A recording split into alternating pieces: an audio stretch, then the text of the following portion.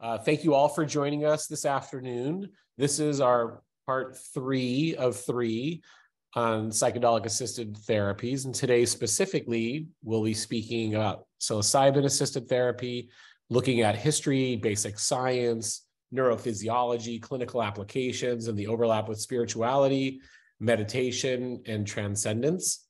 If you are collecting your continuing medical education, you can use the activity code 11ACRE. We can put that also into the chat so people can see that. And if you're not using EADS, you can register for EADS on your phone and then enter 11ACRE. But again, that will be available for you during this presentation, but also after. If you have questions, you can email us so that we can help you with that. Let me see here. Our mission for the Institute for Integrative Health and Wellness is to promote the health and healing of individuals, families, and communities we serve through the advancement of the practice of integrative health and the science upon which it is based, and the education of healthcare practitioners and the USC community, as well as our surrounding communities. Our vision is to transform healthcare by establishing a collaborative, holistic paradigm that promotes health and healing and integrates all aspects of human life: physical, emotional, mental, spiritual, cultural, social, and environmental.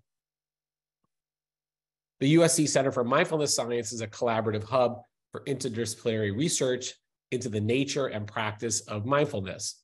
And their aim is to use the tools of science and systematic inquiry to shed light on the constituents of mindfulness and individual and interpersonal and social impacts of mindfulness practices. CMS aims to better understand how mindfulness and related contemplative practices affect our minds, our bodies, our social world, with an eye towards building a more integrated, aware, and compassionate society. So as you can see, this is a collaborative between USC Centers for Mindfulness Science and USC Institute for Integrative Health and Wellness. It's important to acknowledge the land from which we live and we teach and we educate and we have experiences and we learn, to understand and acknowledge the presence of the traditional, ancestral, and unceded territory of the Gabrielino Tongva peoples. And we recognize that these peoples were forcibly removed from their homelands. We take this opportunity to acknowledge the generations that have gone before us, as well as the present day Gabrielino Tongva people. With humility, we recognize and respect all indigenous peoples, their histories, and their ties to the land. We recognize other traditional ancestral groups in these lands as are listed here. We pay respect to their past and their present. Let this acknowledgement serve as an ongoing reminder of the original inhabitants, where we reside, where you reside. Again, this is your EADS for CME credit. So you can actually use your phone and snap that QR code and go on and again, upload your or download your EADS mobile app and enter that code to get your credit. I also want to recognize the hardworking group executive steering committee and staff of the IIHW. They're all listed here. I'm very proud to work with many and all of them on the projects and the work that we do collectively. And I'm very thankful for Dean Varun Soni, who's in the Office of Religious and Spiritual Life, who support and is our home to the IIHW. I also want to recognize directors and steering committee of the USC Center for Mindfulness Science, for which Dr. Rael Khan is director, along with Sean Roll and their steering committee. So again, many thanks for lots of people doing this very important work. Today, I'll be introducing the 3 presenters, and also I'll be moderating the Q&A to be very respectful of our presenters so they can impart to you what they have planned to share. We'll hold the questions and answers to the end. You can type into the Q&A, and I will be managing those questions at the very end of their 3 presentations. IHW is having a symposium in July looking at virtual reality and healthcare, just to show you the depth of which we operate as an integrative group, as well as CMS has a keynote presentation on mindfulness from MRI to mobile health, with Kathleen Garrison, and is April 26th at noon. So just in 6 days. All right, thank you. We're going to stop that sharing. So I'll get the faces up here. Perfect.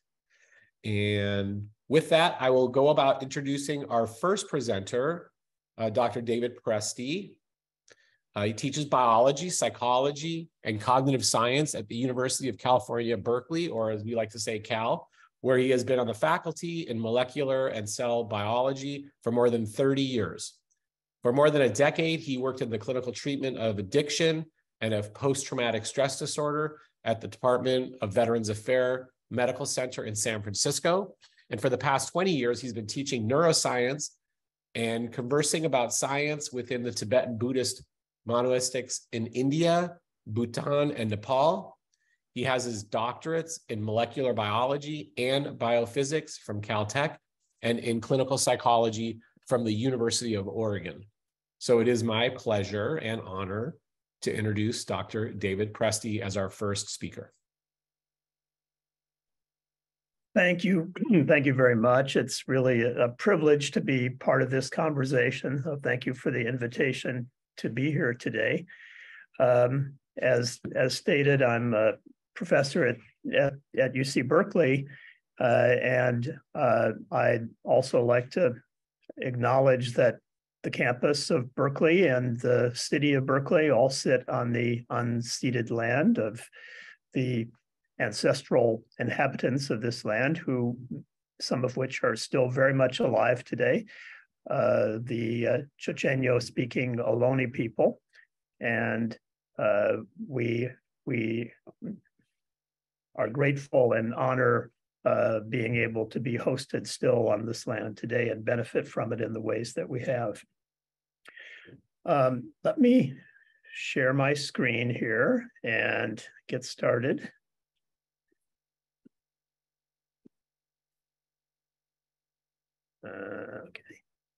Okay. I assume someone will tell me if that's not working.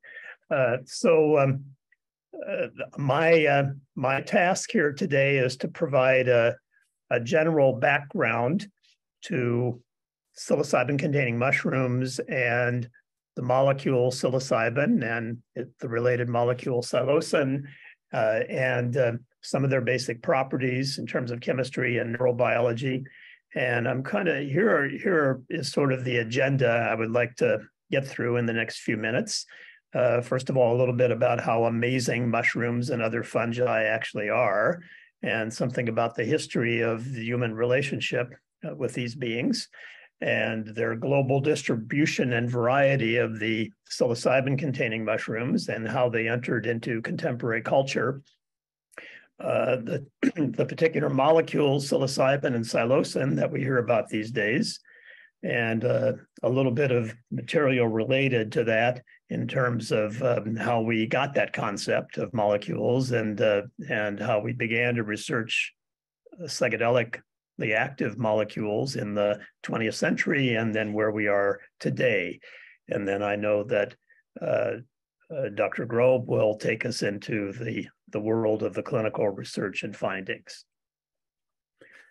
So, first of all, the excuse me, the amazingness of mushrooms is manifest mostly by what we don't see of these organisms. So the mushrooms are just as many of you I'm sure know, are the fruiting bodies, the spore-producing bodies of a vast underground network of mycelia, which is most of the bulk of the fungus. And the mycelia are deeply interconnected with the microbial world of the soil, the root systems of trees, and other plants, the mycelial systems of other fungi. There's a vast symbiotic relationship that contemporary biological science is really only now appreciating in the last, say, 1 to 2 decades, how extensive this world is of fungal mycelia, and how essential it is to the operation of life as we know it. We have within our bodies and on our bodies fungi living that are in symbiotic relationship with our own physiology, and the health and non-health of those systems on our body, our microbiome, very much are related to, how our own health is manifest.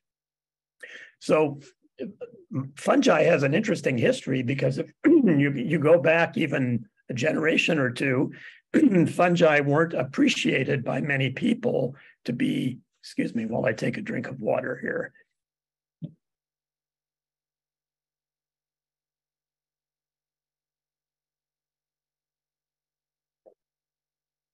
If we go back a few decades, in many people's view, it wasn't even appreciated that these were anything other than plants. And here's a book, a field guide, very popular field guide that some of you may have grown up with, the Golden Guide series. And here the fungi are being called non-flowering plants, along with other things like ferns and so forth.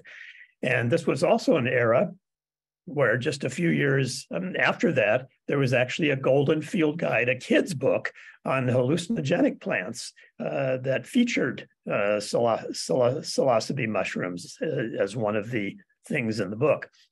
Now we appreciate that fungi are a vast kingdom, that older than the plants, older than the animals, and deeply symbiotic with all plants and animals insofar as we are able to investigate at this time.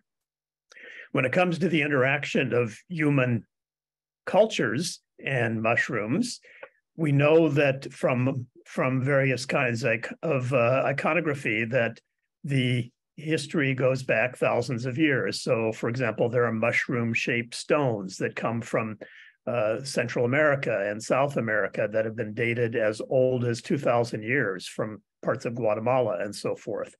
There are examples of rock art from around the world, the oldest ones being from southern Spain and from northern Africa, which have been dated from 6,000 to 9,000 years old and appear to depict things that look like mushrooms. Now, we don't know anything about the medicinal activity of these mushrooms or whether they were psychoactive or not, but it does suggest that they were revered enough among peoples of those times to be represented in the rock art, whereas, many things were not represented in rock art.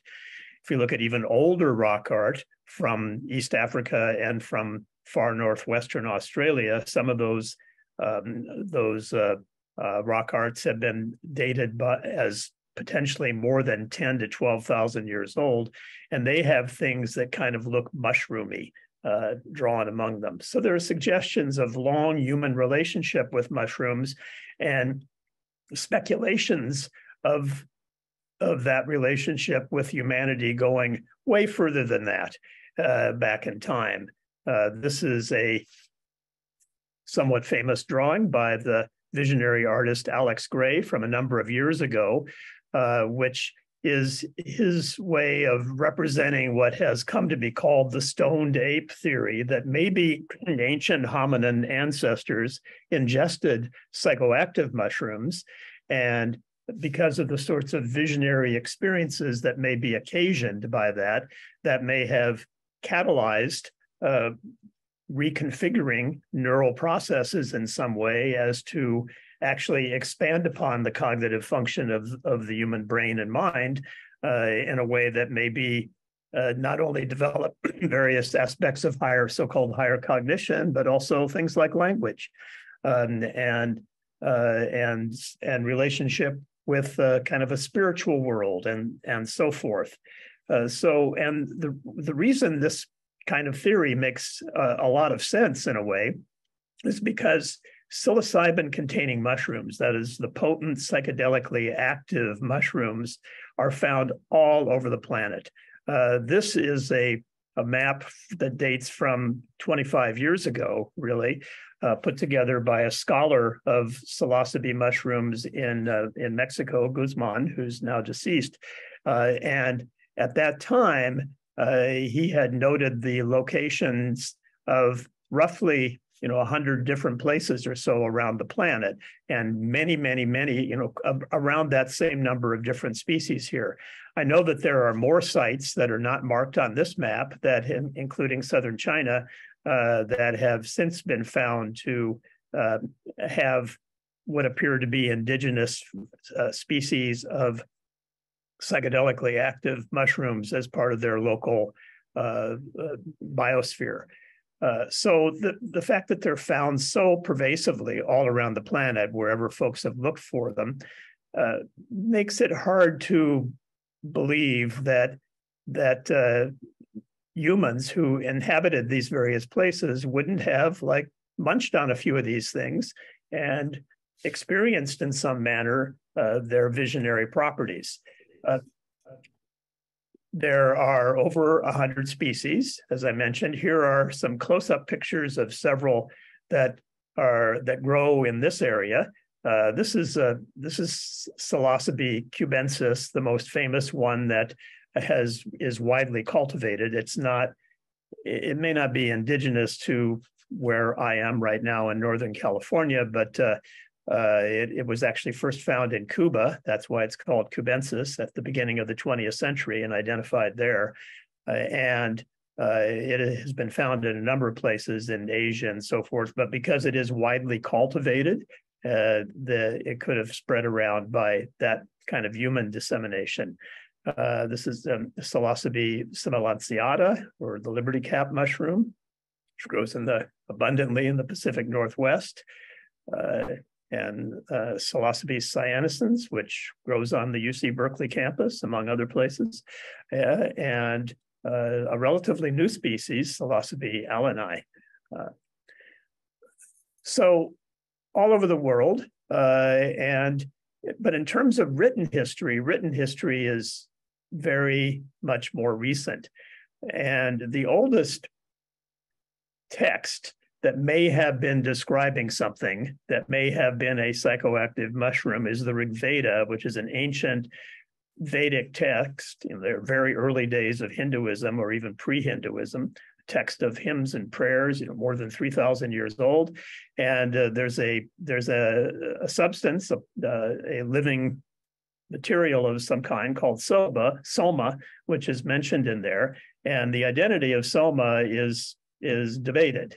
Nobody knows what it is. It appears not to be a plant because of the descriptions that were given, not having leaves and so forth. Something may have been a ephedra, a leafless plant, and others think it may have been some kind of mushroom and may have well been a psilocybe mushroom. They grow all over Asia, so who knows?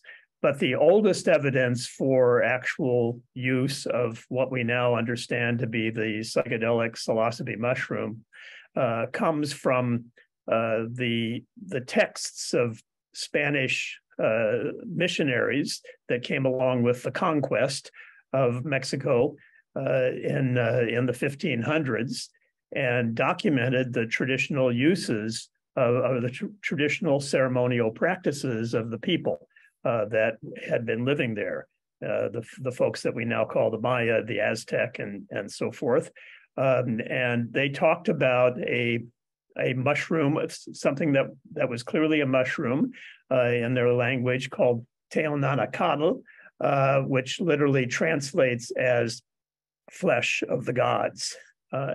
And this was written up and illustrated quite extensively by various folks in the 1500s. Some of those manuscripts are still preserved today. The most famous one is called the Florentine Codex. It's in the Laurentian Library in Florence, Italy, and is extensively illustrated and documents the ceremonial use of these materials.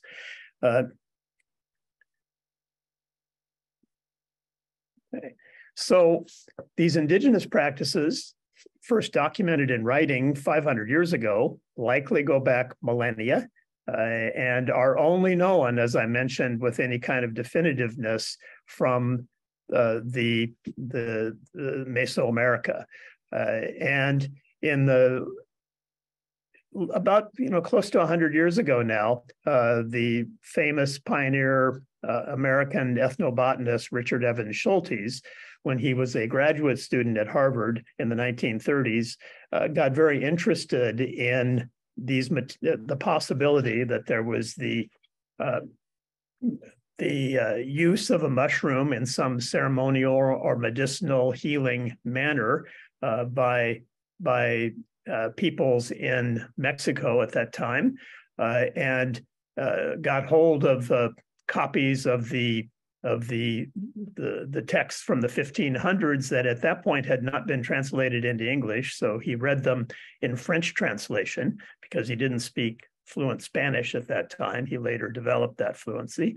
And so in the late 1930s, 1938, 1939, Schultes took 2 trips to Oaxaca, Mexico, and ended up in the village of Huautla de Jimenez, trying to locate any evidence for the contemporary use of psychoactive mushrooms. He got some samples of mushrooms, which he had tentatively identified, but he was not able to connect with any people that were practitioners with these materials. He came back to Harvard. He wrote it up as part of his dissertation. It was published in the journals of the Harvard Botanical Museum, so kind of a obscure place. And then if World War II hadn't been about to happen, he probably would have gone back and sort of pinned down the usage a little bit more precisely at that time. But World War II was about to break out, and Schultes really wanted to go to the Amazon to study the ethnobotany of Amazonian plants. And so he figured he better get there before the war started. So he went to South America and proceeded to spend the next 5 years there, or really the next 20 years there, but pretty much full time for the next 5 years. And so that work kind of got forgotten until it was rediscovered in the early 1950s by Gordon and Valentina Wasson, who were a couple from New York City that were enthusiasts for mushrooms and human relationships with mushrooms of various kinds, medicinal, culinary, potentially psychoactive, and so forth. And they connected with Schultes, got his papers, and they decided they would follow up. They went down to Oaxaca, to the same village, and the kind of the rest is history in a way, which I'll briefly go over. So the Wassons ended up in this is a picture of Schultes on the left when he was an undergraduate at Harvard. And at this point, he was investigating peyote and the peyote ceremony in collaboration with peoples who were using it ceremonially in Oklahoma, and an anthropologist, Weston LaBrere, who was trying to document the indigenous ceremonial use of the peyote cactus. And so Wasson and his wife Valentina made several trips to Oaxaca, and eventually connected with a medicine woman, Maria Sabina, who agreed to actually give Gordon Wasson, first a ceremonial experience with these mushrooms. So that was a huge, huge decision on her part.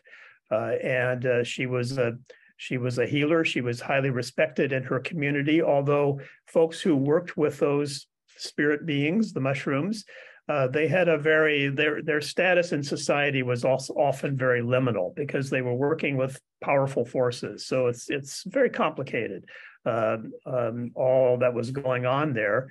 In any case, though, she made the decision to ceremonially introduce these mushrooms to Wasson, knowing that he was going to talk about it. He was going to, reveal this in some way to the world. He did it in a way that at first was anonymous. There was no identification of Maria Sabina by name or by geographic location, but people were very quickly able to find out where he was talking about. But the article that Wasson wrote appeared in Life magazine in May of 1957. And the discovery of mushrooms that cause strange visions, seeking the magic mushroom. That's quite a catchy title. This magazine at the time had tens of millions of readers. It was, very, very popular. So a lot of folks learned about these materials through reading this magazine. Here's a picture from that article of Wasson and his wife, Valentina, who was a pediatrician. And originally from Russia, so grew up in a world of appreciation of the culinary and medicinal value of mushrooms. And she herself, in a lesser known article, but perhaps more widely read even than the Life magazine one, wrote an article the following week that appeared in a newspaper-like insert that would show up in the Sunday newspapers of hundreds of different newspaper outlets around the United States. So again, well over 10 million people were introduced to the mushroom by way of Valentina Wasson's article, which was called "I Ate the Sacred Mushrooms." Again, very provocative or evocative title. So in any case, the word was out, and Maria Sabina, who had been completely unknown outside of her village and the local environment until that all happened, eventually her town became a real focus of tourist travel. It became a very difficult scene. The town, which had been very hard to reach in those days and very quiet and undisturbed, really became a kind of tourist destination, as it was at that time, for seekers of psychedelic experience and altered consciousness and so forth. And so it was a very fraught situation in many ways. These are pictures from the Life magazine article that show Maria Sabina in the midst of a ceremony. One of her young children is right next to her, and the picture on the left.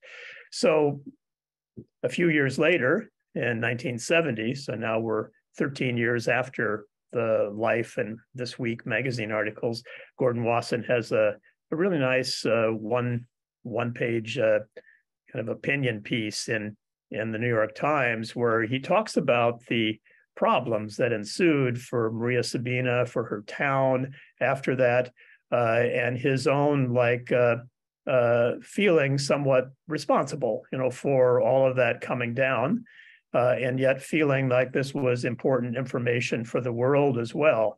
And interestingly, Maria Sabina, in interviews that she granted in the mid-1970s to one of her contemporary Mazatec speakers, Mazatec language speakers that were then translated into Spanish and English, said herself that she herself was conflicted. On one hand, she said the sacred mushrooms have really been degraded and have lost their power as a result of sort of giving away, making this powerful material somehow a source of more public knowledge and awareness and attracting a tourist population and so forth.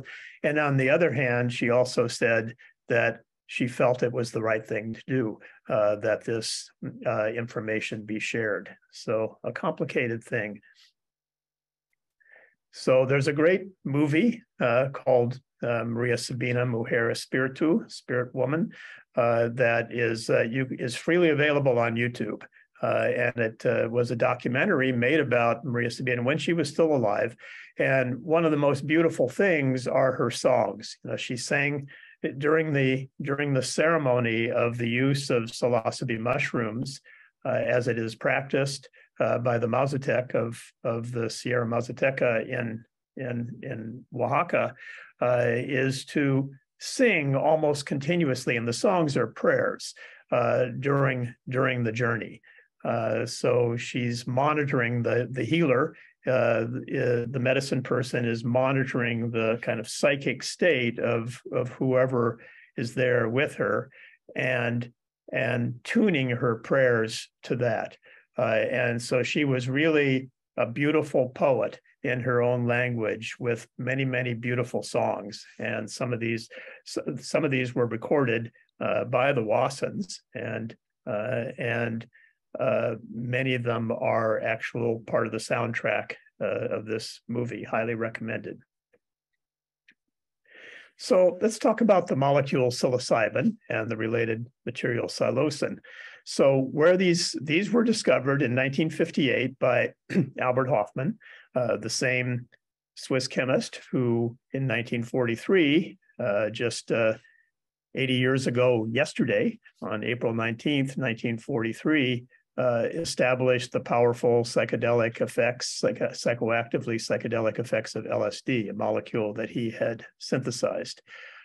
So the LSD experience for Hofmann changed his life in such a way that he felt like this was one of the more important things that he could devote his chemical expertise to studying the occurrence of related things in nature.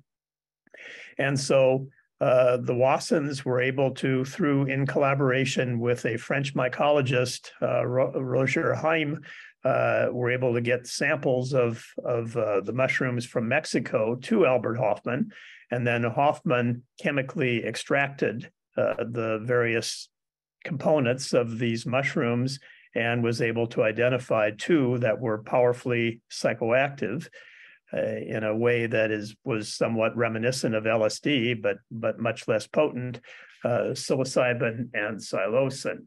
And as with LSD, he discovered the psychoactive effects by consuming it himself. The same was true with the mushrooms. So the psychoactive effects are they last 5 hours or so. You know, there's about a 1%. There's about 10 milligrams of psilocybin per gram of mushroom, and psilocybin would not cross the blood-brain barrier, and so it is. The fact that it's psychoactive because of that phosphate group, which has a lot of charge and polarity to it, psilocybin is very quickly, once it enters the body, converted to psilocin, and the psilocin does cross the blood-brain barrier. So the actual active molecule that's doing everything in our nervous system and elsewhere in our body, perhaps, is psilocin, not psilocybin. But the two terms are often used interchangeably. And the conversion happens very rapidly, and it doesn't even have to be orally eaten. If psilocybin is injected into the bloodstream intravenously, within a minute, it's all gone. It's all converted into psilocin. So the psilocin, though, is only found in trace amounts in the mushroom because the psilocybin, because the psilocin is very unstable in the presence of oxygen. And psilocybin, however, is very stable in the presence of oxygen, so can last for decades, actually, and if it's well packaged on the shelf. But psilocin would break down relatively quickly, and it actually forms polymers that are blue in color. And so hence the bluing reaction of mushrooms that have been bruised, that the bruising of the mushroom activates an enzyme that converts the psilocybin to the psilocin, and then it polymerizes to form blue things. I want to make one important point here, and that is the profound reduction that we have made in contemporary science from an organism, in this case a mushroom, to a molecule. And we kind of do this routinely, but this is an incredibly profound thing. So rather than talking about the healing capabilities of the entire mushroom and the setting and ceremonial use of it, we tend to focus on psilocybin or psilocin. And really, this is reflection. This is a reflection of very different worldviews, very different cosmologies, very different definitions of what we consider to be real.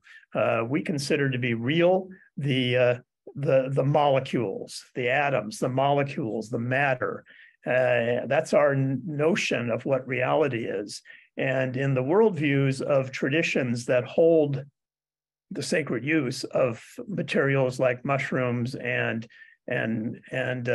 psychedelically active plants like peyote or iboga or the components of ayahuasca and so forth, there's a very different worldview in that what is real is the being, the being of the plant as a sentient being, just as we humans are, in relationship, that has the capacity to be a teacher, to be an ally, and so forth. And so, but there's a lot of confusion with this in the way folks talk about this.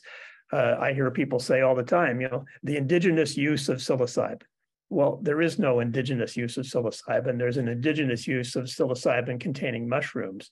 Or people talk about the FDA approval of mushrooms. The FDA does not approve mushrooms. It approves molecules, psilocybin. Or what's happening in Oregon right now. People talk about the psilocybin initiative there, but it really is, it's the psilocybin-containing mushroom initiative. That's what the therapeutic work is being done with.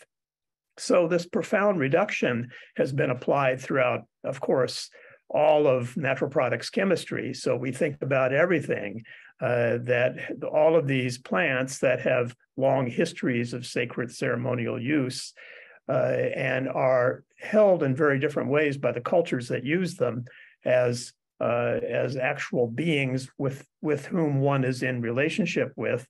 We think of them simply as molecules that we can kind of control in some way, and then ingest and experience certain kinds of effects. Now, I'm getting messages that say I should stop. So let's see here.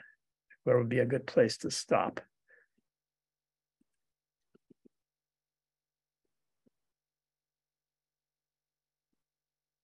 Okay, you want to hear something about the neurobiology, I assume. So let me just say this: psilocybin and psilocin are classical psychedelics, and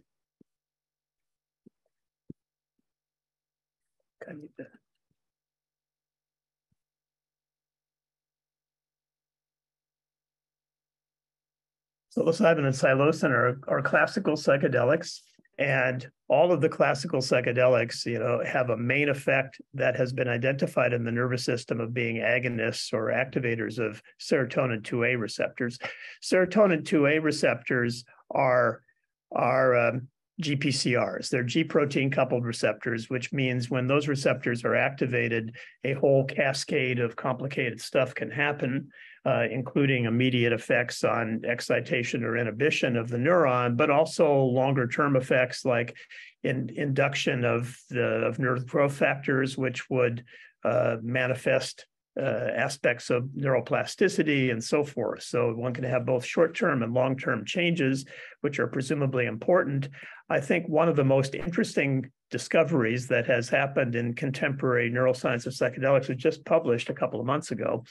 And it seems to establish, and of course this will need replication and expansion upon, that the actual site of binding of the serotonin that is activating a neuroplastic effect in the neurons in the brain is intracellular.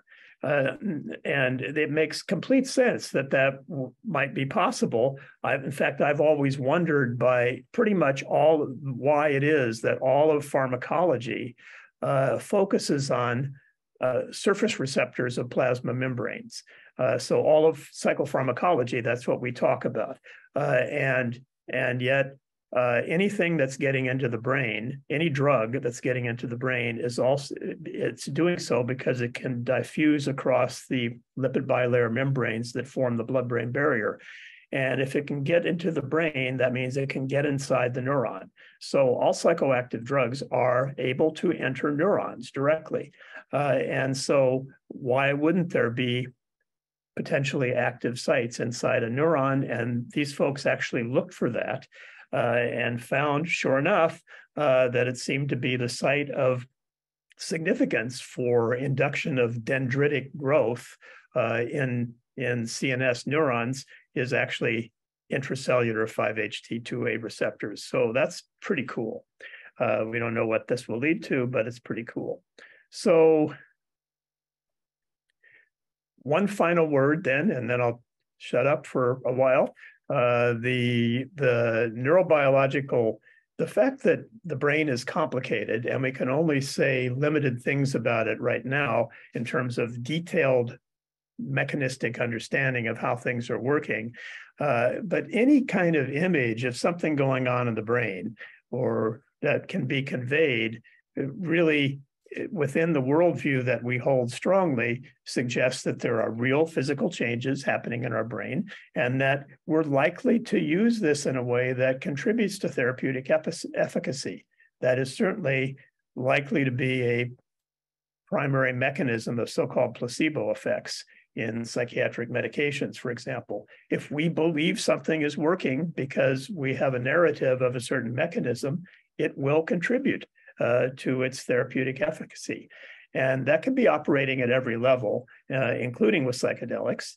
And so I like to, in following Stan Grof, I like to think of one component of psychedelic effects as a sort of activation of what Grof called holotropism. That is a movement toward wholeness, a activation of an inner healing intelligence, a capacity to move to heal toward healing, that we know how to do that in some intrinsic way, and that these materials and these contexts in which they're used may facilitate that in some way or another. So how about I stop there for now? Thank you so much. No, that was brilliant and always fascinating to learn about the history. I think it gives people context, and so we really appreciate that. I wish we had more time, but we don't. But thank you very much. Look forward to the Q&A with you. You can actually turn off your camera because Rael's going to take over the stage now. That's perfect. Thank you so much. All right.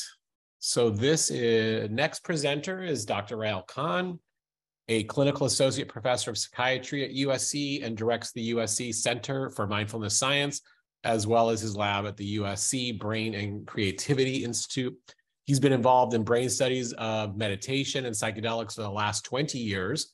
Broadly, his lab is focused on the neurophysiologic changes underlying clinical efficacy of meditation and mindfulness and psychedelic-assisted therapies for depression, anxiety, and substance use disorders.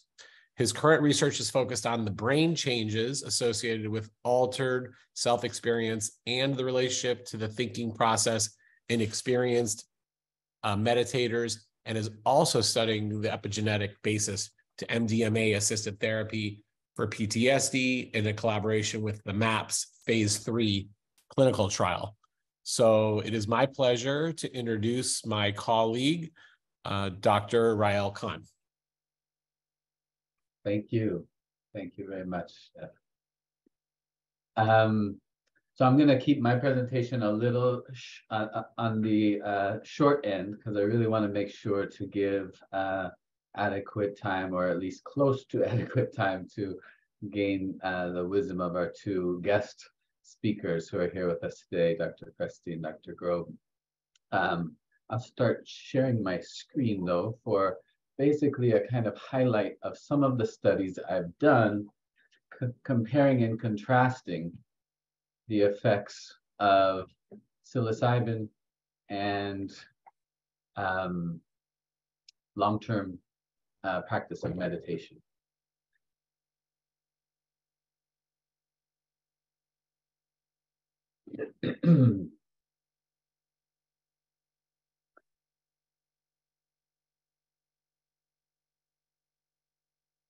So, Jeff, please let me know if my screen is not sharing, but I think it is. Great.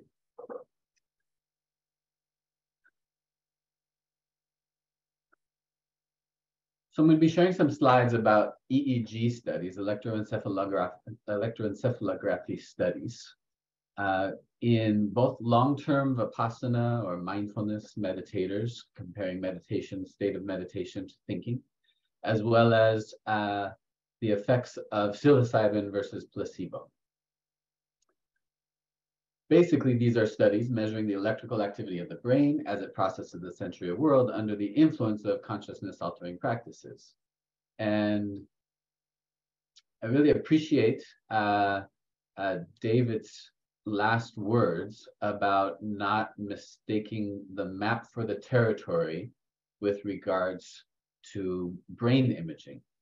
And I'll say just at the outset that while I think there are some very interesting insights into how these consciousness altering practices and substances affect brain processes, and what that implies about how the brain works generally and altered states of consciousness are mediated partly through brain. It's also the case that despite many years of study, neither meditation nor psychedelics show a specific highly correlated brain change that's associated with the really interesting alteration in consciousness, whether that be the more simple aspects, where we do have some correlations for all the different domains, but the simple aspects of just visual hallucination or visual alterations, or the more complex multifactorial aspects of a full-blown mystical experience, which tends to drive a lot of the interest in these kinds of substances, psilocybin and other psychedelics.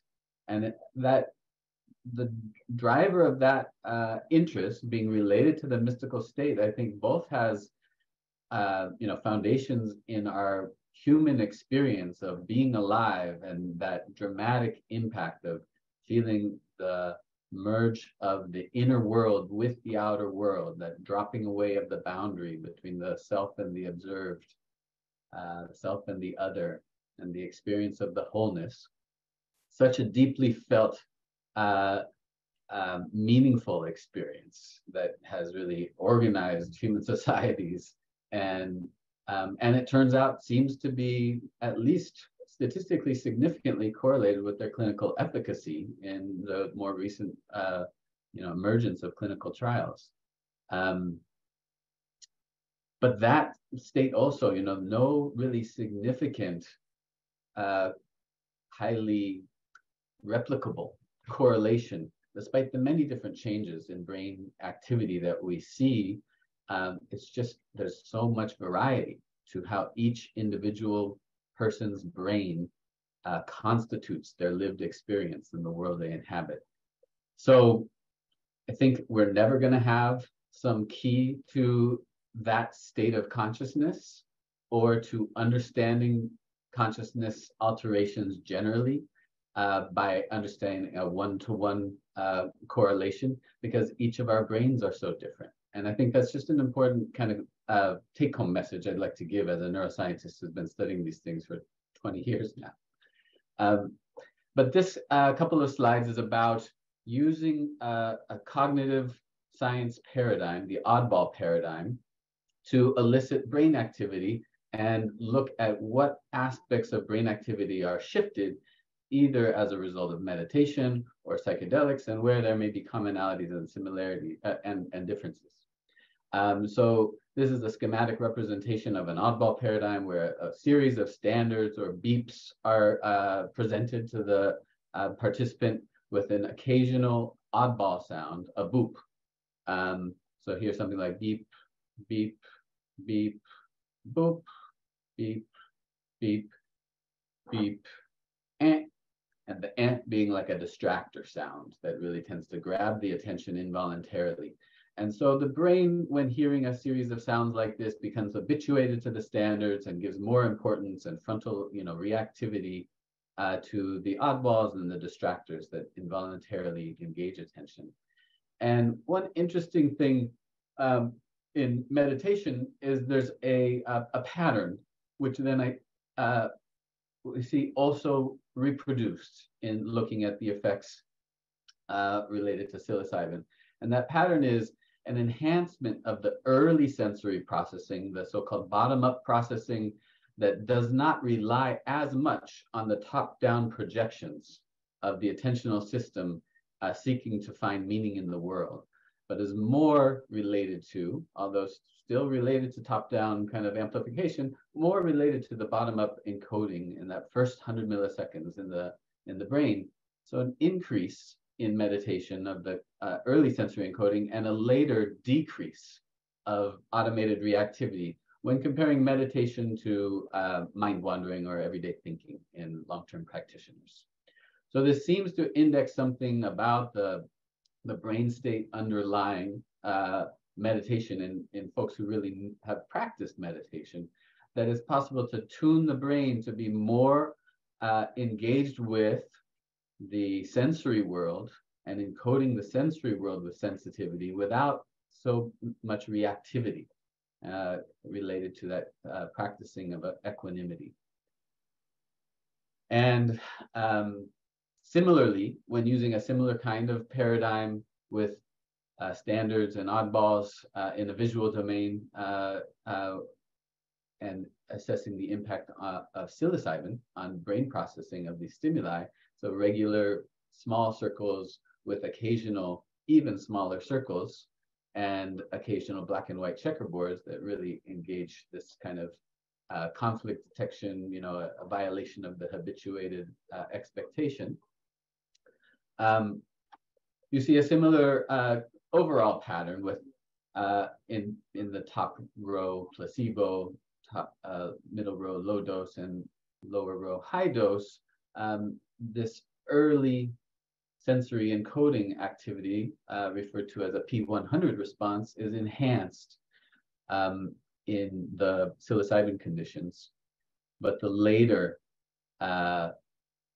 frontal reactivity to the stimuli is decreased, comparing the darker red, placebo responding to the low dose and high dose, where the amplitude of that responding goes down. So I'm going to try to keep my my commentary short on this, as I mentioned, just skipping those couple of slides, and just want to leave with this kind of summary slide showing that on one level there's a similarity, and I'm going to point out both a similarity and a difference here. So you can see the on the left, the auditory oddball and auditory distractor responding in the so-called auditory P300 or oddball paradigm in long-term meditators, that there's evidence in meditation of an enhanced early sensory representation concurrently with a decreased later frontal reactivity. And similarly, comparing the effect of psilocybin to a placebo-containing pill, an enhancement on the right side there of the visual oddball and visual distractor, the amplitude of the sensory encoding, or the more bottom-up aspect of processing, is enhanced, and the amplitude of the later cognitive evaluation and attentional engagement is reduced by psilocybin.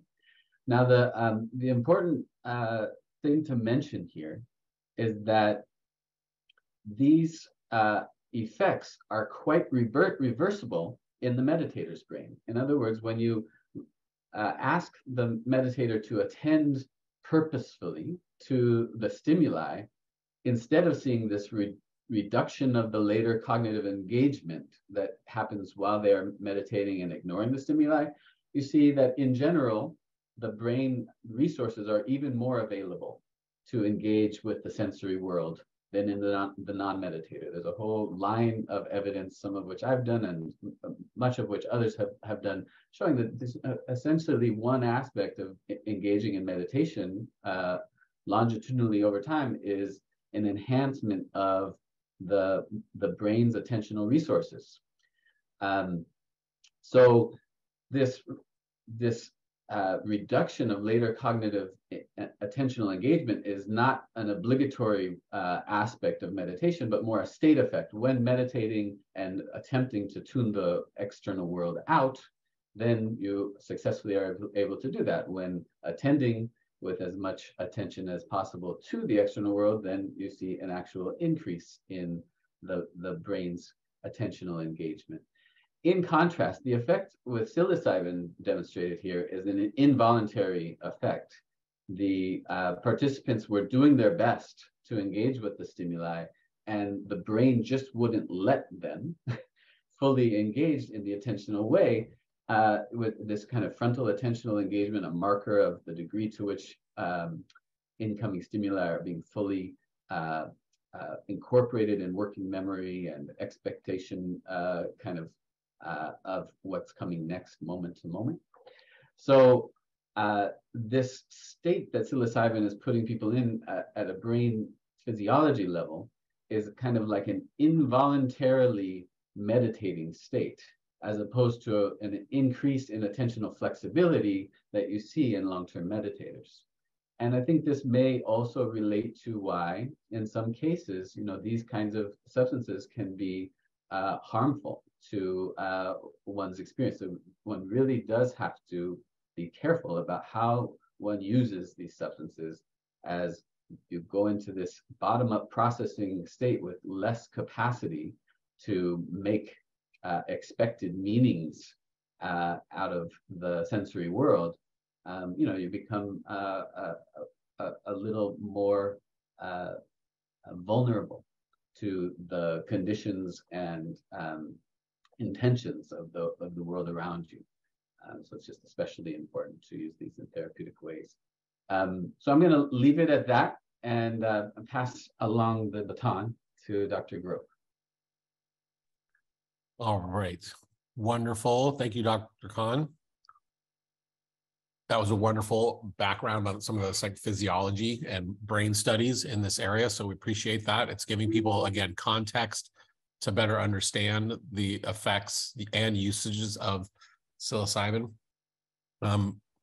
So we will move on now into our third and final presenter before we then move into our Q&A. So feel free, again, listening members of our community, to populate any questions you have into our Q&A section, and then we will tackle those at the completion of Dr. Grobe's presentation. So it's my honor to introduce the third and final presenter, Dr. Charles Grobe, a professor of psychiatry and pediatrics at the UCLA School of Medicine and the director of the Division of Child and Adolescent Psychiatry at the Harbor UCLA Medical Center.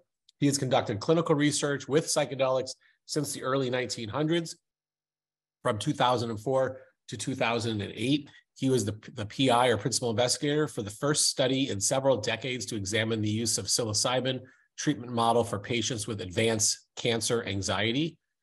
He has also conducted research into a range of effects of MDMA in both normal volunteers and in the selected subject population of adults with autism and with severe social anxiety. He has also conducted a series of, I don't know if I'm going to say this correctly, ayahuasca research studies in Brazil. Over the last 30 years, Dr. Grobe has published numerous articles and chapters on the psychedelics in the medical and the psychiatric literatures, and he is founding board member of the Hefter Research Institute. Great. So my pleasure. I'm going to dip out, and then you can also post up your slides. Great. Thank you. Let you. me share the screen. Okay, great. Perfect. So, so thank you for inviting me to speak on this, I think, fascinating topic, which I've been really involved with on a number of levels for several decades. I will, in the interest of time, I'll try to be succinct. I may skip over some slides if they appear redundant from the other talks, but let's get on with this. So psychedelics for human suffering, kind of generalized. Do we have a new paradigm, particularly vis-a-vis psychiatry, for the new century? And that's really the question at hand. The obligatory financial disclosures, these have supported research. And so we know that in our country, we have increasing degrees of mental health disturbance, of suicide, growing rates of suicide, major depression, treatment-resistant depression, and we have an escalating I can see my slide. Escalating expenditures to try to contain the surging rates of mental disturbance. So And we've kind of gotten to the point where, in spite of escalating outlay of expenditure and services, we seem to be falling behind and have great difficulty staying abreast of the rising tide of mental disturbance. So are we at that point where we might consider that we are in need of a paradigm shift? The concept of a paradigm shift was first explicated by the philosopher of science Thomas Kuhn in the early 1970s. A paradigm shift is defined as a radical change in underlying beliefs or theories, and generally an important change that happens. It occurs when the usual way of thinking about something or doing something is replaced by an entirely new and different way. So when it comes to conceptualizing various psychiatric disturbance and intervening, are we ready to really consider a full-on paradigm shift? And I will get back to kind of more detail later in the talk what that might mean. So I always find the nomenclature of these compounds of great interest. Psychedelic, the popular term in the culture coming from the 60s, it really arose out of a dialogue between Aldous Huxley, the great British literary figure, and Humphrey Osmond, a very prominent British-Canadian psychiatrist specialized in the treatment of alcohol use disorder. They had a correspondence going, and were trying to come up with the ideal term for these unusual compounds. And Huxley suggested in verse I'm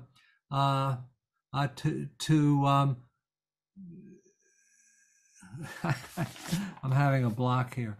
To make this trivial world sublime, take 1/2 gram of phanerothym, one of the old suggested terms. And Osmond responded, yet to fathom hell or soar angelic, take a pinch of psychedelic. And so the term psychedelic was born. But one concern about psychedelic is that it's to too great a degree associated with the cultural phenomena of the 60s and early 70s.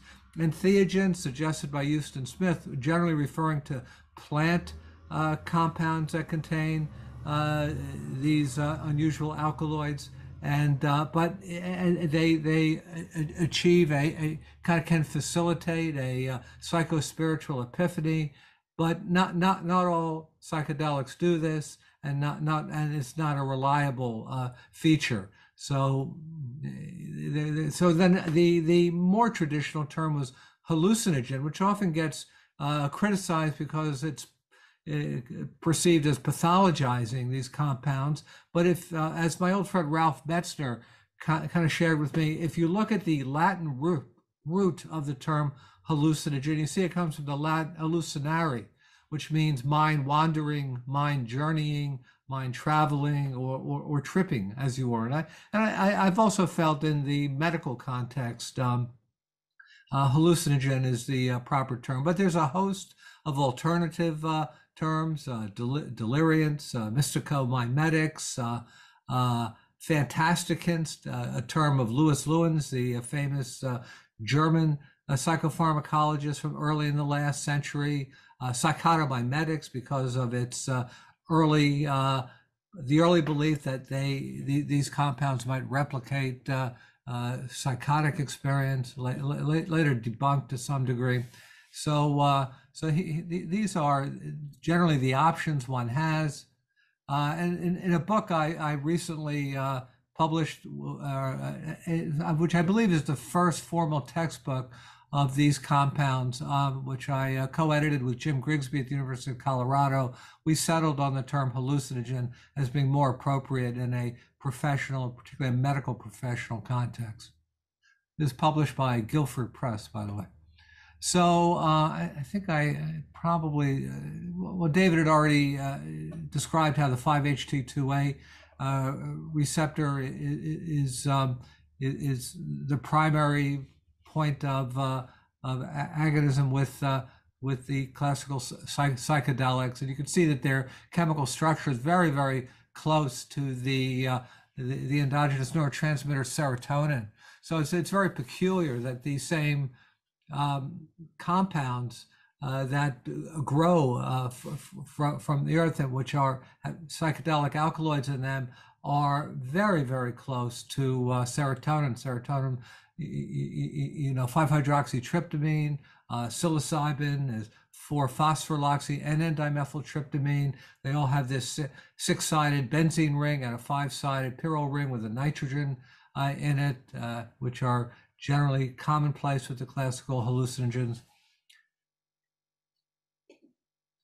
Some non-classic hallucinogens, N-bomb, active on a microgram level. It's a 5-HT2A and 2C agonist, but it has been substituted for LSD and bladder. And when we talk with our patients, particularly our younger patients who may be interested in experimenting with LSD, we have to caution them that not all bladder is that is sold as LSD is LSD. N-bomb has been a substitute and has been held responsible for a number of fatalities, which were presumed to be caused by LSD, but it was not LSD, it was N-bomb. And Dave Nichols, a very prominent medicinal chemist, first at Purdue and now at the University of North Carolina, we wrote an article in the forensics literature a few years ago, kind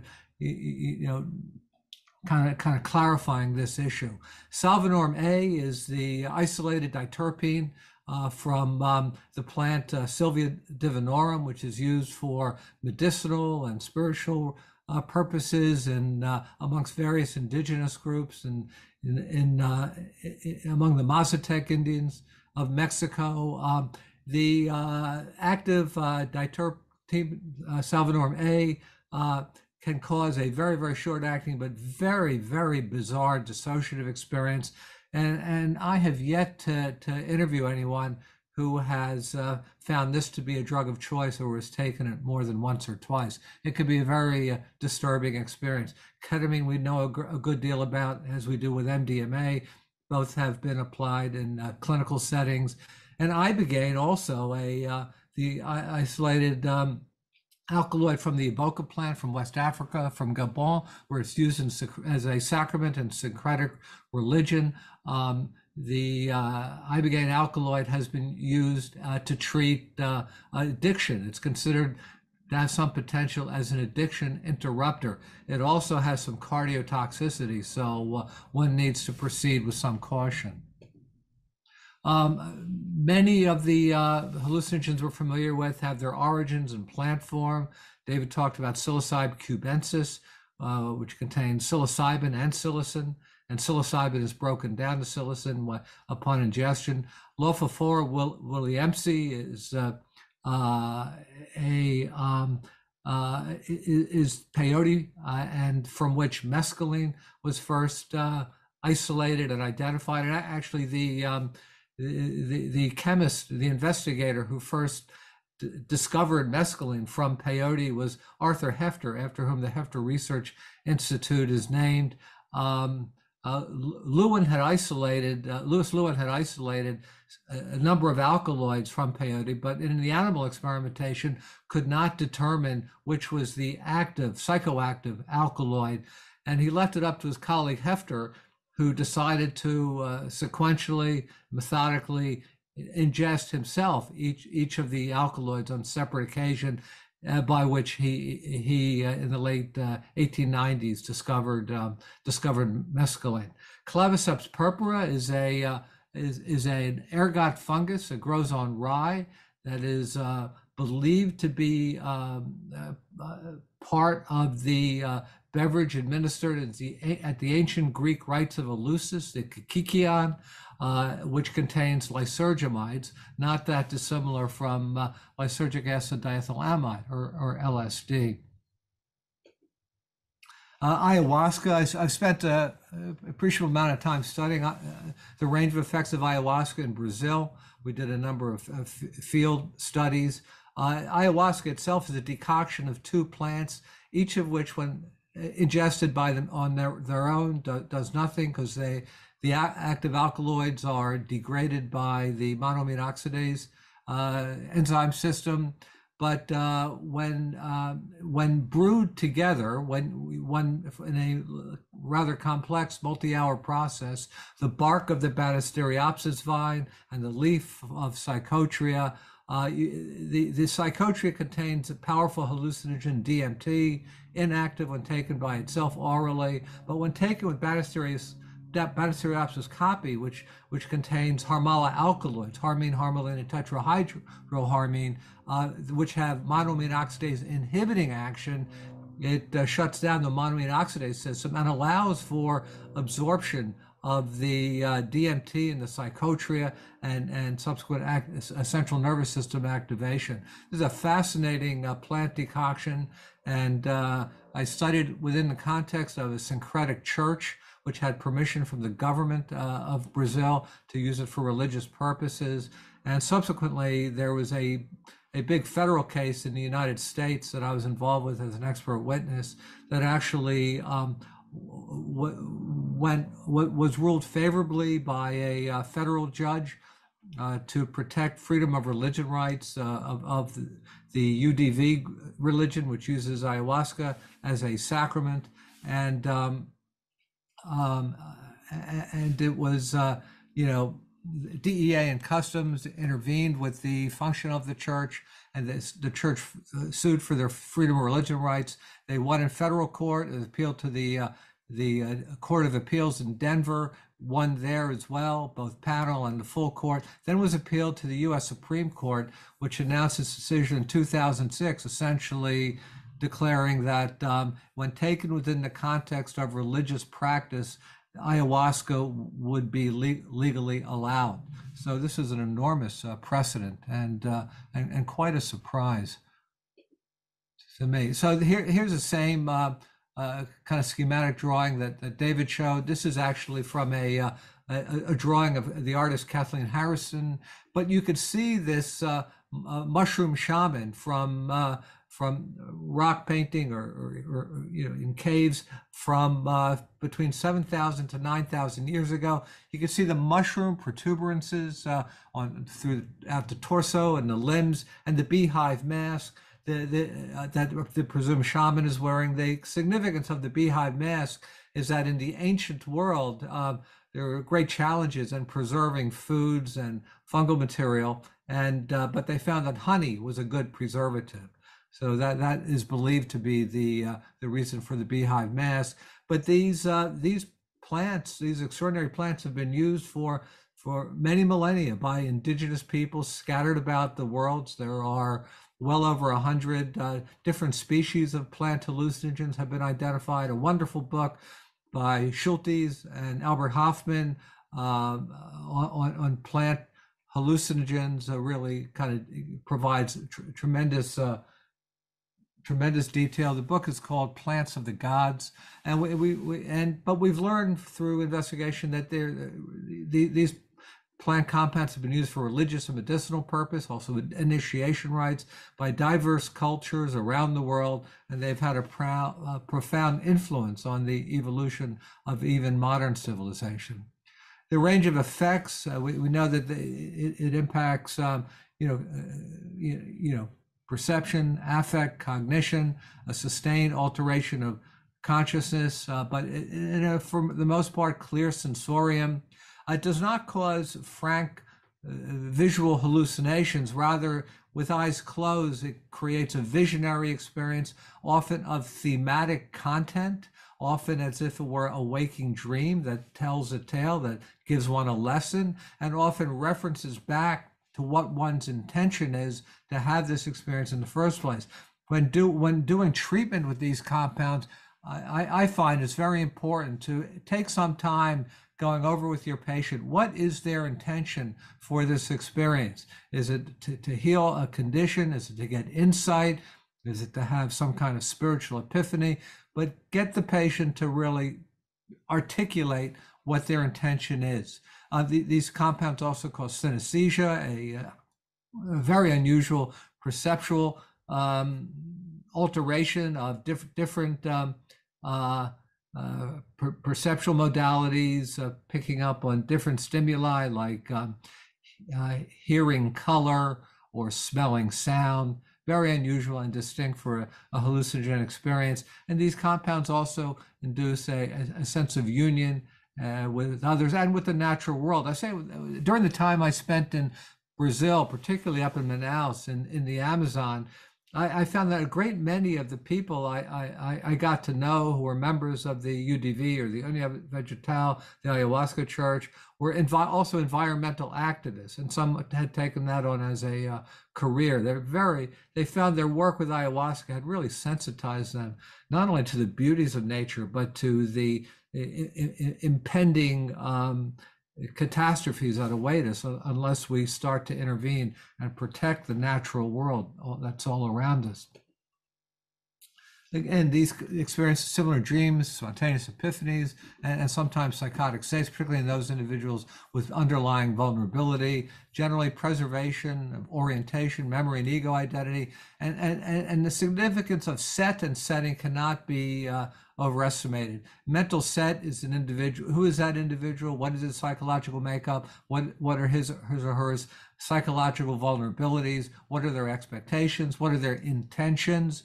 The setting is where you're taking it, who you're taking it with, how protected is it, how safe is it, and how adept, how skilled are the facilitators. And I'm a big believer that these compounds are too unpredictable for most people to take on just on their own, that there should be someone providing some level of facilitation, someone who is not altered, who could address situations like someone is knocking at the door. How does one deal with that? So so set and setting, though, are critical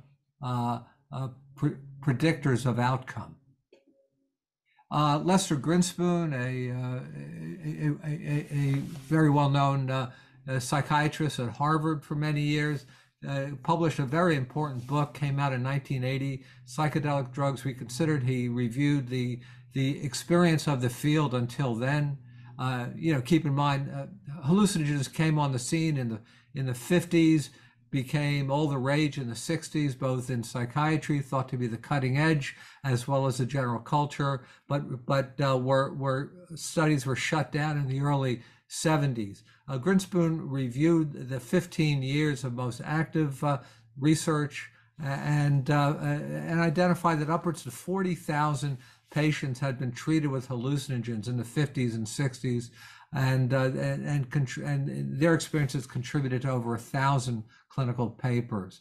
So looking at some of the treatment applications, one of the most impressive applications was the treatment of individuals with severe alcohol abuse disorder, one of the hardest conditions in medicine, psychiatry to treat.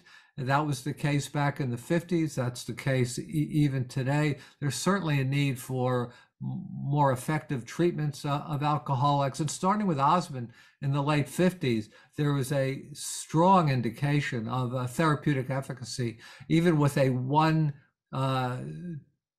session treatment with a hallucinogen. Osmond also was the first to identify that individuals who during the course of what was often just a one session treatment, but who during the course of those many hours had a powerful mystical level experience or religious experience or a spiritual epiphany, that these were the individuals who were most likely to establish and maintain over the follow-up period sustained sobriety. So very, very important. And Stan Grof in the late 60s, early 70s corroborated that. Also other areas, chronic PTSD. We know with MDMA in the modern era, Michael Mithofer, working with the organization MAPS, has presented some very compelling data on the efficacy of MDMA in the treatment of chronic refractory PTSD. Obsessive compulsive disorder in the early 2000s, Francisco Moreno, a psychiatrist at University of Arizona, published a kind of a proof of concept study, finding that there was a signal for effective treatment of OCD. There were some studies back in the 60s, particularly in Denmark, that also observed positive outcomes with some severe incapacitated OCD patients. We also had antisocial behavior. There was the famous prison study of Leary and Ralph Metzner back in the early 60s, which had some methodological flaws, but also a more modern effort at University of Alabama, Peter Hendricks, looking at records of the prison population in Alabama and finding that those individuals who had a prior experience taking a psychedelic, even if only on one occasion prior to their being incarcerated, that they were far more likely not to relapse and go back to prison. So there was there's a distinct difference in recidivism rates that prior use of psychedelics appeared to contribute to improved behavior and of individuals. Autism, there are a number of studies of subpar methodologies working with children to create some ethical issues. But that being said, we worked with MDMA treating a population of young adults with on the autism, high functioning on the autism spectrum with severe social anxiety. And we got a very strong signal of efficacy. And then finally, I'll spend a little more time on this area, the treatment of individuals approaching the end of life with advanced stage medical illness who are overwhelmed with existential angst, anxiety, demoralization.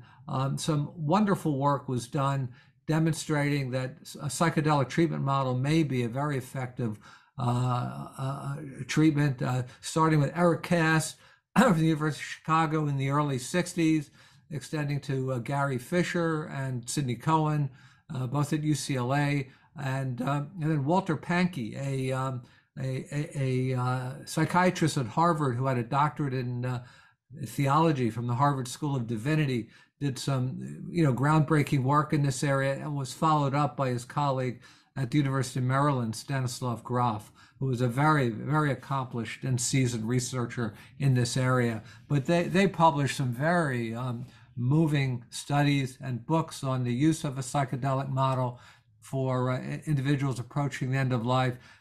I found very moving and really did a lot to inspire me to not only eventually study psychedelics, but go into psychiatry in the first place.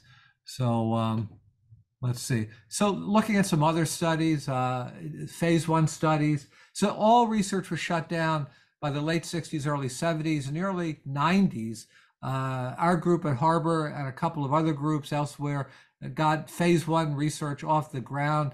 Rick Strassman at New Mexico, looking at the range of effects of intravenous dimethyltryptamine. We had a kind of a dose finding study with MDMA at Harvard UCLA. Deborah Mash at University of Miami looked at the range of effects, physiological, psychological effects of ibogaine, and then we did our work down in Brazil, first in Manaus, looking at adult subjects, and collaborated here with Dennis McKenna and J.C. Calloway, and then several years later, in working in the southern urban cities of Brasilia, Campinas, Sao Paulo. My main collaborator there is Marlena Dobkin de Rios. We worked up adolescents who were from families that belonged to the UDV Syncretic Ayahuasca Church and who had permission from the government to participate in family ceremonies with parents and grandparents, where ayahuasca was utilized as a psychoactive sacrament. A very important paper and body of work coming out of Johns Hopkins, led by Roland Griffiths. Also in this work is Bill Richards, maybe one of the most seasoned researchers in the field. Bill worked with Stan Grof, starting in the mid-60s in Maryland, and still working at Hopkins with Roland over 50 years later. But Roland's very interested in the degree to which psychedelics can facilitate mystical level experiences, and he was able to successfully show that people could predictably encounter psychospiritual epiphanies, which fit the criteria for mystical experience. And this is important to know that one can, and it was, if you look back at some of the early work of Groff and Osmond, you see that having a mystical experience seemed to be predictive of a positive therapeutic outcome, even regardless of what the underlying condition was. So Roland Griffith's work demonstrating that under optimal conditions, you can reliably induce a powerful mystical level experience, which is predictive of a positive therapeutic outcome, I think is very important as this field moves forward.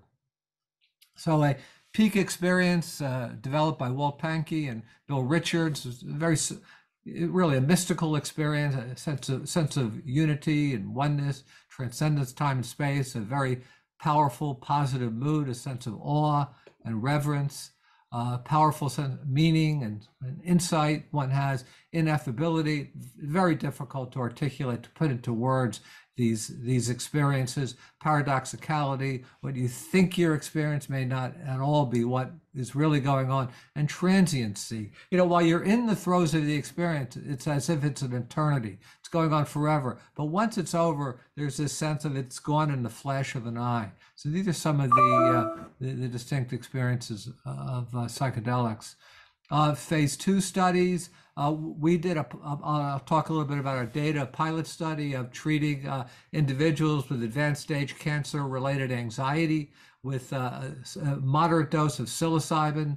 The FDA kind of shot down our first submission when we were going for a high dose, basically saying, no one has looked at this compound in decades. Let's start off more cautiously. And I thought that was reasonable. We did a lot of back and forth. And 0.2 mg per kg body weight is a reasonable moderate level dose. And certainly, we had no safety issues, and that may have been one of the issues. We had a more moderate dose in a couple of the other groups. And after we published, Steve Ross at NYU kind of basically used our protocol, which we gave to him, and we both used niacin placebos. Roland Griffiths, who had his own kind of independent methodology and also permission to use a higher yet dose, used an extremely low dose psilocybin as the active placebo control. And this, niacin was problematic because of the notorious niacin reaction. And after watching a couple of those with my subjects, I vowed off of ever using niacin again. But the low dose psilocybin model is problematic as well, because if there's any merit to the microdose approach, then perhaps even dosages that are presumed to be sub-threshold could be doing something. So there is this ongoing search for the ideal active placebo, and I don't think we've found it just yet. Although I can share with you at the end of the talk what we've come up with for our new study. This is our treatment room. We started off with very drab, standard hospital room. We fixed it up really nicely, kind of cocooned the patient in there with, fabrics and wall hangings and flowers and all sorts of stuff. Subjects are provided with several preparatory psychotherapy sessions after being screened in. We utilize a double-blind, placebo-controlled crossover methodology. Our active placebo was niacin. We worked in our GCRC setting, which unfortunately, it's an NIH funding process that is no longer available. And we had several follow-up, eval, and integrative sessions. We treated 12 subjects. 13 are listed here because number 8 a few days before her scheduled first session dropped out. So, but curiously, we had 11 female subjects, only 1 male. I'm not sure why that was the case. Ages range from mid-30s to late 50s. We had 4 people with metastatic breast cancer, 3 with colon and colorectal cancer, 2 with ovarian cancer, and 1 each with multiple myeloma, salivary gland cancer, and peritoneal cancer. You could see the various degrees that they had survived to date. All subjects passed within a couple of years of participation in the study.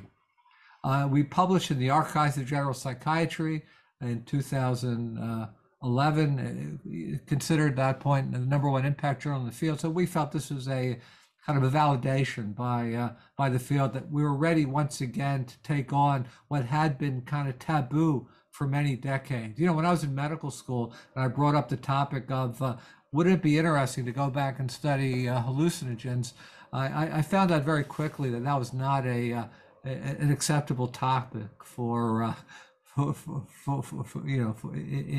within medicine.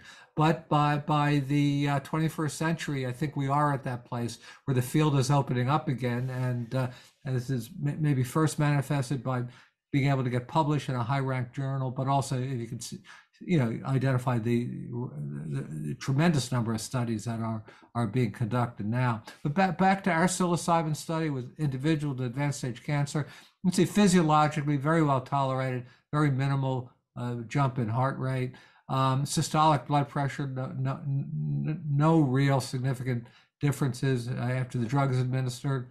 Oh, wait, I want to see something. You see diastolic blood pressure.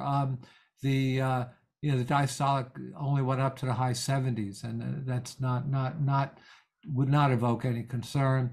Looking at depression ratings, the Beck scale, looking at a kind of a contrast between the two different groups.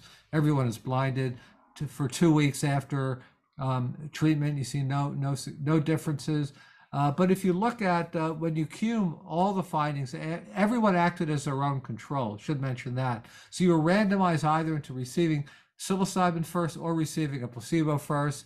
Everyone is blinded. A month later, you come back for your second session, and whatever condition you did not get the first time, you get the second time, and only the research pharmacists kind of knew exactly what people were getting. But here you could see that a sustained improvement of mood that extended for the 6-month follow-up period. Looking at anxiety, looking at the state trait anxiety inventory, state anxiety, it's how anxious do you feel in the moment, no short or longer term differences. But if you look at trait anxiety, like how anxious would you assess you've been over the last couple of weeks, you see that whereas there's no difference between the two groups after the first couple of weeks, after everyone gets treated, again, a sustained drop in trait anxiety that even reached statistically significant proportions at a couple of points, which, given the modest N we had, was kind of surprising, but also gratifying to see. It fit our hypothesis going in. Steve Ross and Tony Bassis at NYU did a very similar study published in the journal Psychopharmacology. They had a higher dosage that they were allowed to use. They got even more impressive results.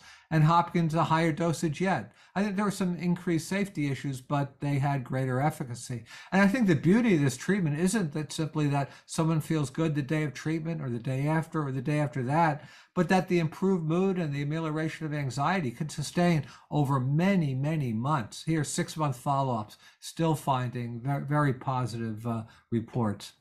Other phase 2 studies at NYU and UNM, Michael Bogenschutz recently published on his treatment of alcohol abuse disorder, getting a good outcome in sync with Graf's early work and Osmond's early work back in the 60s and 50s.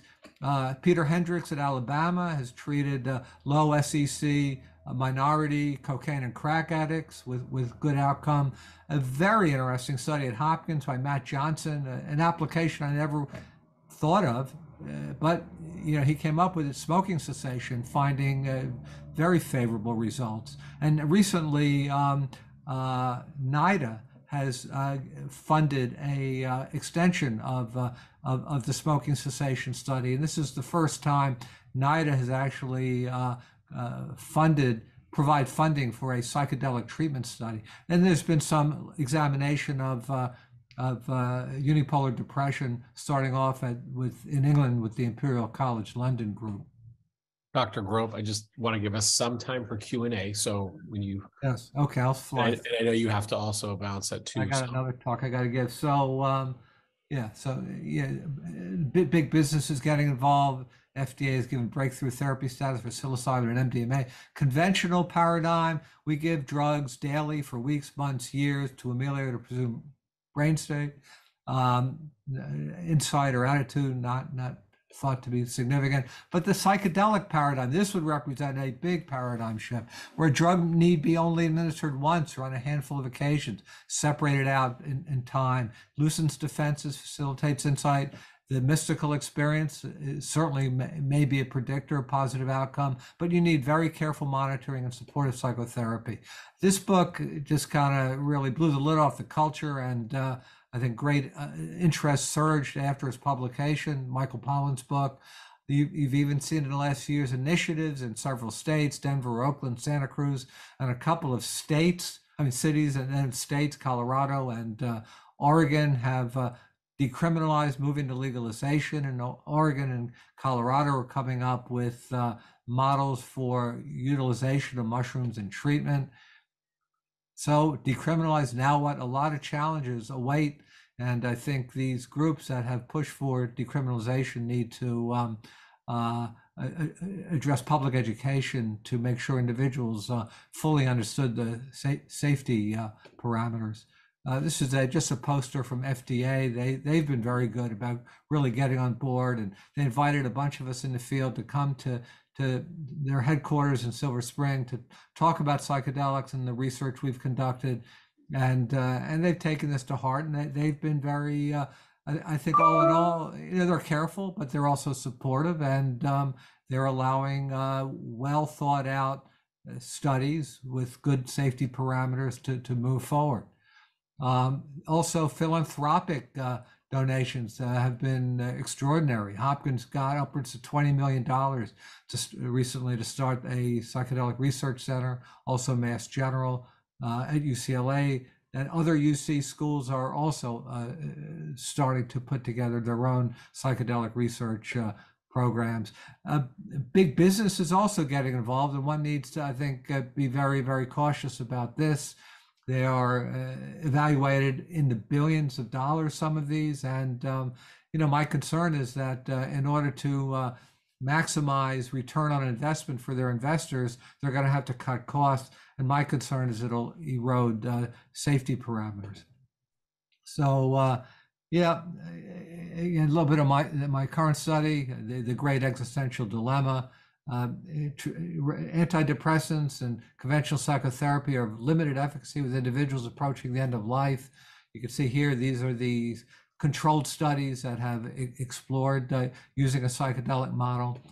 Our study, we call it a pragmatic trial of psilocybin treatment and palliative care. We're going to partner up with palliative practitioners. We utilize a manual-driven meaning and purpose therapy from a psychologist in Australia, David Kassane. So we're taking an existential psychotherapy approach. We're using a moderate to moderate high dose psilocybin, and we're primarily looking at demoralization. Secondary variables would be depression, anxiety, quality of life, spirituality, and pain. We're using a ketamine oral ingested active placebo. We feel it'll cause, ketamine is already being used with these patients, and this is not a head-to-head trial. We're just trying to find an active placebo which would induce an altered state, which may not make it so easy for patients to discern what they're on. We start enrollment hopefully at the end of the summer, and hopefully within a couple of years we'll have our data and a manuscript ready for submission. Final slide. These little guys are mushroom stones from 1,000 years ago in Central America, and I like to think they're looking out on us, the modern inheritors of their sacred plants, and their message is use these plants with great respect, because they have sacred qualities, and they can have wondrous healing effects, but only if one optimizes the conditions and the intentions under which they're taken. So finally, we need to learn from the lessons of the past, both the preceding generation of researchers in the 50s and 60s, but also the indigenous people who were the true experts in this area. And maybe the important thing is that in order for this field to to maintain and to move forward in a healthy way, we need to optimize safety and ethical standards. There have been problems in both these regards in the past, so we really need to focus in and not give it short shrift. We need to examine public health implications, make sure that what happened in the 60s, which was that the drugs spilled out of the research labs into the general population, particularly among kids, and became, to some degree with some vulnerable individuals, highly problematic. There's the issue of microdosing. Is it really efficacious or not? It was very exciting to read anecdotal cases, but some hard, quantitative data that's coming out now in the microdose model is a little more hesitant to endorse its efficacy.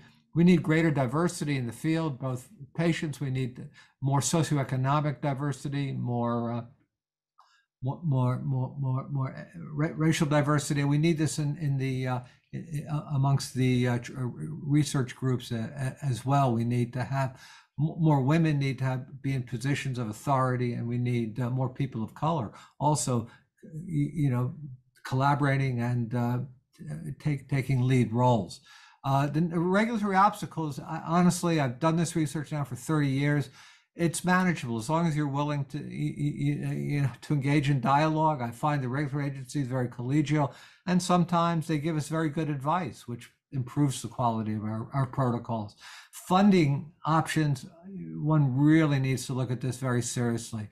Ideally, the government would fund these studies, but those are few and far between.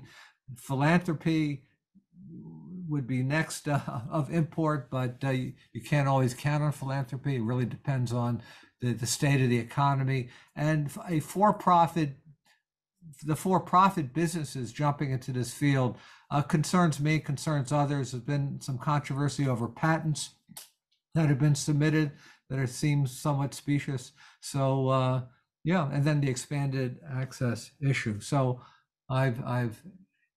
that's it for my talk with a little time left. Thank you very much. Okay. If everybody can turn, and if everybody can turn on their camera, that'd be terrific. Thank you for a wonderful presentation. Really appreciated the evidence and some of the trial design methods, rigor, and considerations. It's really important for our audience, our communities to be thinking about that, as well as some of the history like we talked about before. We have 3 questions. Let me get to them in the Q&A. So Sarah Gorbin asks for Dr. Conner, are you familiar with a form of meditation, for example, let's see, Vipassana compared to the transcendental, compared to the mindfulness, influences the comparative effects with psilocybin or other psychedelics, such as different neuroimaging results? It's kind of a big question. We only have 9 minutes before we. Yeah, I'll give just a brief answer to that. And there's also this second question she put in there about neuroimaging and whether brain activation findings tend to be symmetrical or asymmetrical.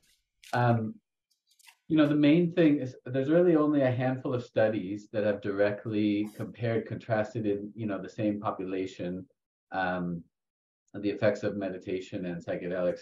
And 2 of the larger have been run by Roland Griffiths and his group at Johns Hopkins.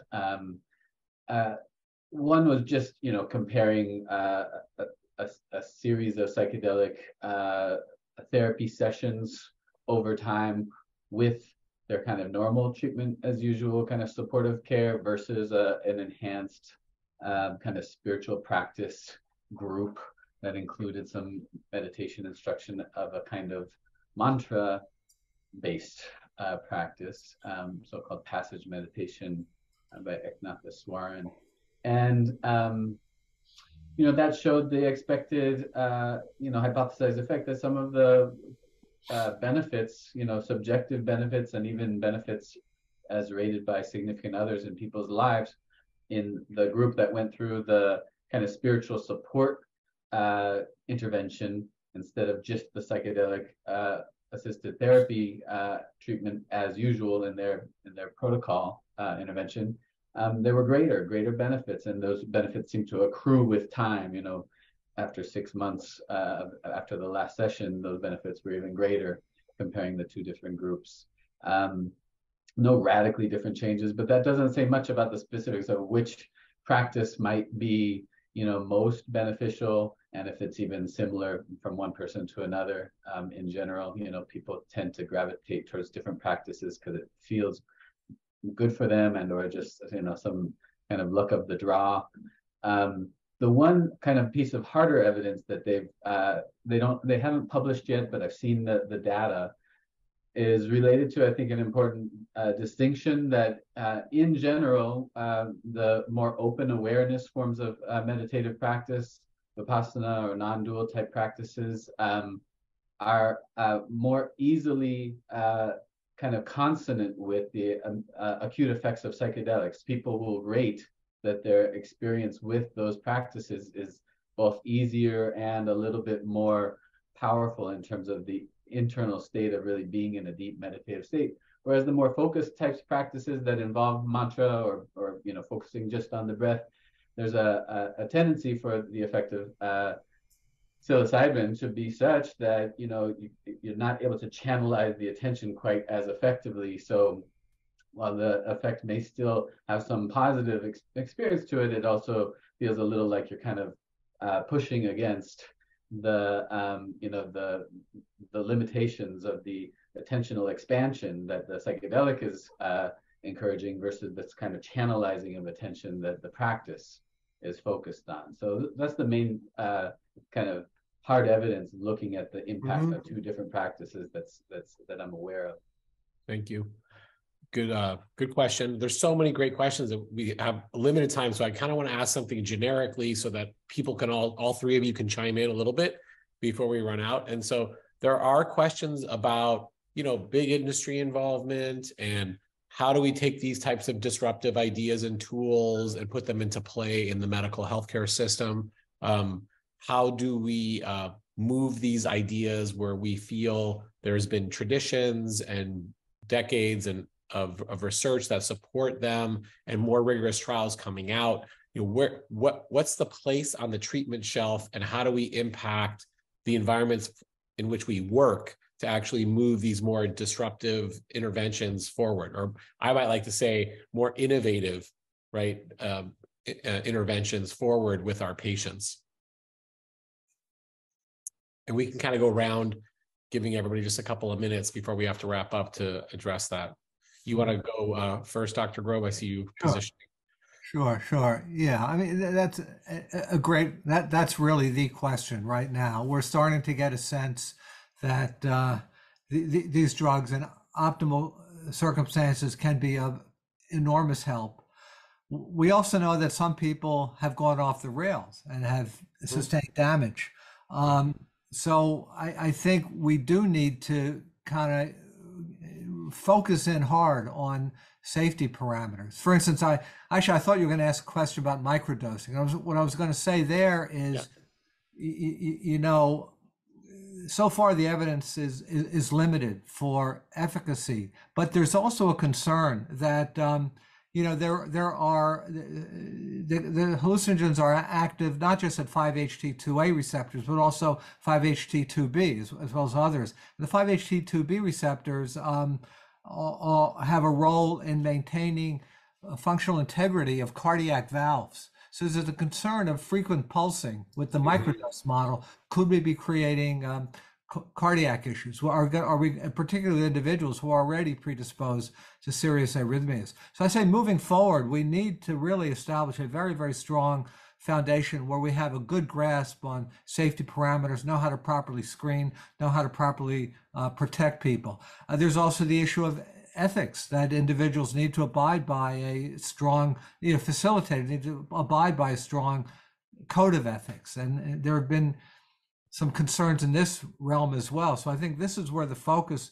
needs to be. You also raise, I think, an important issue that often gets overlooked, which is, we may have isolated alkaloids in the lab, but we're not the first to understand these compounds and to utilize them for salutary purpose. These were the ancient peoples, the indigenous peoples, some of the most marginalized people in the modern world. And we have sacred knowledge that they at great risk to in the past to lives of and existence of communities, the lives of the people, because they were brutally persecuted when using these plants. They held these secrets really for us to take. Are we going to appropriate them and just profit off them, as is the tendency in our modern world, or do we understand there's a need to bring in marginalized peoples, particularly people from indigenous communities where there's a tradition, and create some kind of process whereby they get to partake of some of the positive gain, whether it's participating in a therapeutic context or receiving some kind of payment or land grants or whatever. We can't forget about the indigenous people, as is too often the case. I appreciate that. It's a very valuable point, and creating access and inclusion, right, is what you're talking about, so that it circles back to tradition and the ancestries and where it rightfully sat to begin with. And that, we're a tool in some sense to kind of try to advance the science and the application, and to work collaboratively to bring this to our communities for health, right? For health and spirit. And I think that's the driving force. So I'd like to hear it from Dr. Presti. Is there something you'd like to add or comment on? Thank you. Yeah, I very much agree with what Charlie Grove just said, and believe that, we have this tendency in our model of reality that if we understand something scientifically, that we have some degree of control over that. And I believe actually that the psychedelics are going to shake us up a little bit around that, and they will force us to honor a larger perspective on reality. And I think the larger perspective on reality, it not only honors the indigenous origins of many of these materials, because that tends to be somewhat descriptive of the worldview that many cultures hold, about some kind of deeply interconnective relationship between who we are as conscious living beings and the rest of the biosphere. And so I think we're going to be pushed in that direction, which I believe will be a good thing for us. And that I see this as a real opportunity. And of course, the devil is in the details around how slowly or quickly you might be able to move kind of the medical paradigm, but that this will force us to expand our medical paradigm around mental health. And this is really an old conversation. This is not dissimilar to a conversations that Thomas Saz and Artie Lang had in psychiatry, 60 years ago. Yes. But psychedelics take that conversation to another level. And I think we're only at the beginning of that right now. And one more thing I'd like to stress the importance of, given that given Rael Khan's presence here, is that the interaction of the use of these powerful medicines with contemplative practice and with contemplative community in a way to really maintain whatever gains one may have had during that experience, I believe, is key to really making them as valuable as they potentially can be. That's a wonderful point. And Dr. Khan, would you like to add to that before we wrap up? I think that pointing that direction, is really it's really all that needs to be done at this point. I know that there are those, including myself in the field, who are trying to systematically start exploring that, and I really do feel it will be helpful in terms of its kind of integrated impact in people's lives as well as community building. Right. I love the emphasis on the integrative aspects of the complementary nature of psilocybin in this case, or psychedelics, where we're talking about it's not the panacea, but it's something that can complement or work alongside with contemplative practices or other types of therapies for the health and the wellness of our patients, the families, our communities, ourselves, right? I think that's a really big emphasis and very important sort of underscore. And I think we can land on that. You are all pioneers of ancestral work, right? I mean, in the sense that it's sort of a paradox to say that, but it's true that you're continuing on in an area that has been around for a very long time and trying to make it relevant to our current society in, again, the 21st century.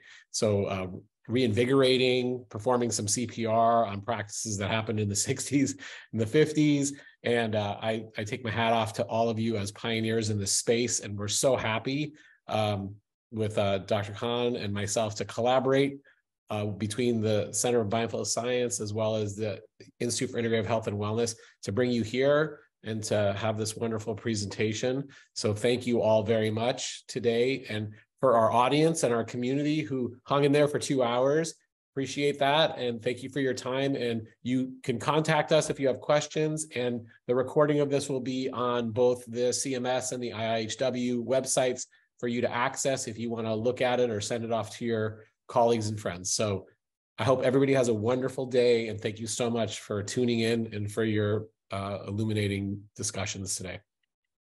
Thank you. Okay, thank you. All right. Bye-bye.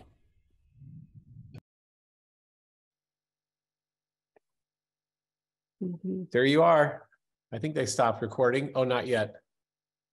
We could have